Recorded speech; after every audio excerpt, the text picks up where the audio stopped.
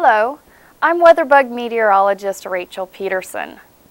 It's what movies are made of, the unbelievable.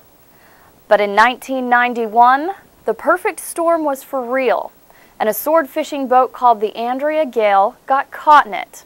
A nor'easter so strong, the ship and crew disappeared. But what exactly is a nor'easter? The simple answer, a storm with northeast winds. The more complex answer, a storm or low-pressure system that develops off the east coast near the Carolinas. It strengthens as it heads north towards New England. The storm tracks up the east coast along a warm band of water called the Gulf Stream. These storms get their name based on the direction of the wind. Long ago, sailors would refer to storms by the direction of the wind. So a storm with northeasterly winds would be called a northeaster. Over time, captains shortened the name to nor'easter. The East Coast is the perfect region for these storms because the warm air and warm water of the Atlantic collides with the cold air pouring down out of Canada. Nor'easters can happen any time of the year, but are most frequent and most violent between October and April, when warm air and moisture are plentiful.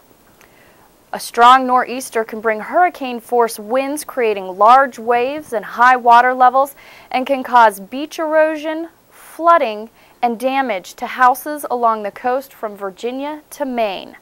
As the storm system moves up the east coast, it taps the Atlantic moisture, dumping a wintry mess of sleet, dangerous freezing rain, and snow over densely populated areas.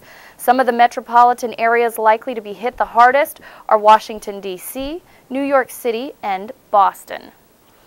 A powerful nor'easter can bring cities to a standstill. Snow and wind may create blizzard conditions that paralyze the region, closing city streets and making it nearly impossible to get anywhere.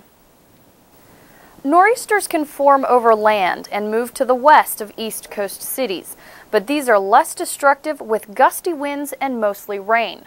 Now, the thing to remember with a nor'easter is these storms can occur frequently, but only a few of them are strong enough to make it into the news.